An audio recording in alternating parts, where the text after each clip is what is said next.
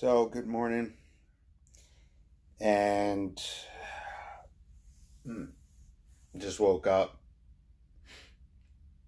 And I seen this one.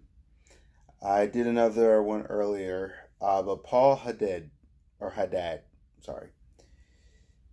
The original Leon.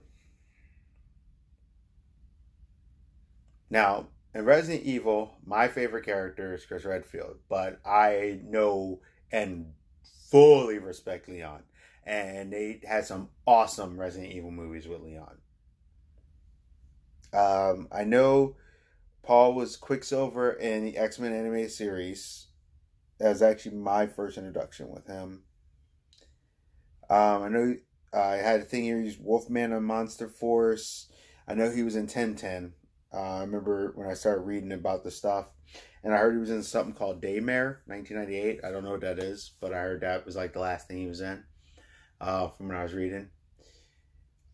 He's literally the voice of an iconic character, and I've seen some people literally saying, like, dude, you're that voice. Like, Leon, and when I hear his voice, I'm like, no, that's Leon, 100%. So, yeah. My heart goes out to you and your family. Definitely check out, his body of work, anything like that. I just wanted to give when I do these, I just try to give a little quick overview so you might have some stuff for reference material. And I just always just want to show my appreciation. And yeah, man. Sorry this happened to you. I hope you have a safe journey. It sucks, I wake up and I wake up at random times. I'm not the greatest sleeper. And you wake up to this kind of stuff. And with everything else already happening, it's rough. So, safe journey. Paul, thank you for the work. Thank you for being such an iconic person with an iconic character. Geek Protagonist. So.